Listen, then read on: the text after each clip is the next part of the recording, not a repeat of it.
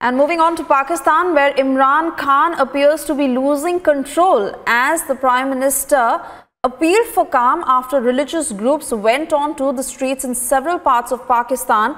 This after the Supreme Court acquitted and ordered the release of Asia Bibi, a Christian woman sentenced to death over blasphemy allegations. And now the protesters have blocked major roads in Karachi, in Lahore and Islamabad.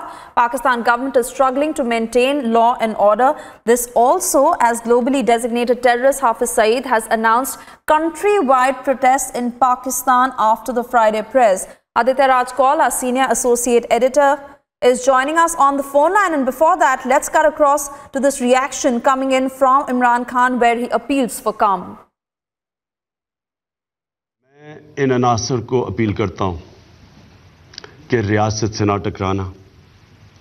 मैं आपको ये appeal करता हूं कि इस मुल्क की खातिर जो कि मुश्किल बुरात से निकल रहा है और अल्लाह का शुक्र है आगे अच्छा वक्त आ रहा है, आप अपनी सियासत चमकाने के लिए, अपने वोट बैंक के लिए इस मुल्क को नुकसान ना पहुंचाएं। अगर आप ये करेंगे, मैं आपको ये वाज़ेह कर दूं कि रियासत अपनी जिम्मेदारी पूरी करेगी। आज अपनी अवाम सबसे ये कहना चाहता हूं, किसी सूरत आपने इनको आपको उकसाने नहीं देना। ये कोई इस्लाम की खिदमत नहीं हो रही, ये मुल्क से दुश्मनी हो रही है। ये मुल्क दुश्मन अनासर इस तरह की बातें करते हैं।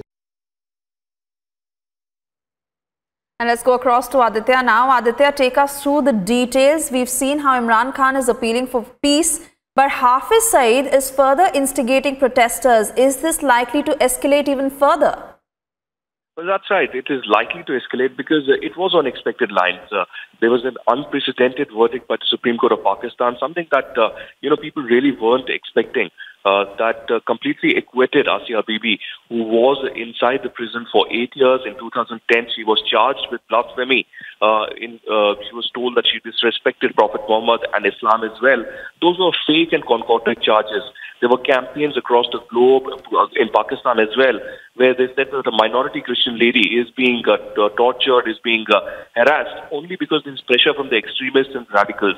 And now we've been told that there have been protests immediately after this Supreme Court verdict came in. We've received, images and videos coming in from across Pakistan where spontaneous protests and threats are being issued by extremists and radicals.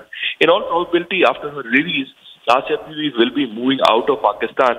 But as of now, a high alert has been declared across Pakistan. The security forces are out on the streets. Also, the Jamaat-ul-Da'wah chief and the globally designated terrorist Hafiz Saeed has given out a call in a statement for protests after Friday prayers tomorrow. So certainly the situation seems to be going out of hand. And it's not just Hafiz Saeed. Radicals and extremists across Pakistan have a free run only because, Imran Khan has been trying to pamper them and trying to give them a free run across the state. So we'll have to wait and watch how things develop. As of now, it does seem that it's going to be a showdown on the streets of Pakistan in the next few days.